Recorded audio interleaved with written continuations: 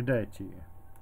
Today I'm going to cover COS1511 semester 1 for 2021 or 2016, whichever one you want to choose. Assignment 1, question 7.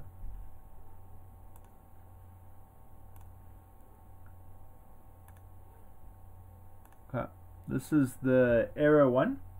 So if you have a look and you execute this code, it just continues to run and run and run. Okay, and the reason being is that this integer is declared at 1. So 1 plus 2 will give you 3. So it'll never get to 12 because it'll bypass 12. It'll either go to 11 or 13, but it won't go to 12. So the problem is this x variable that's declared. And since they're asking us to show all, what was it? The question was, sorry, you can see here for question 7, saying the following code is supposed to display the positive even numbers less than 12. That is, it will output the numbers 2, 4, 6, 8 and 10. However, there is a logical error in the code. Explain what the output of the code below will be.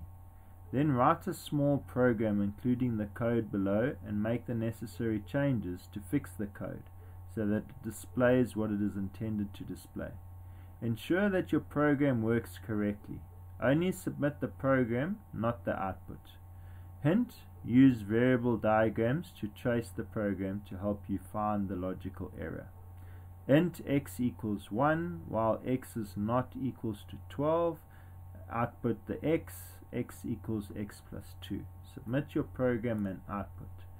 So if you set this to 0, it will start off with 0, but they've said that it should display 2, 4, 6, 8. So you have to start off your x integer with 2, and then 2 plus 2 will be 4, plus 6, plus 8, plus 10, and it won't display 12.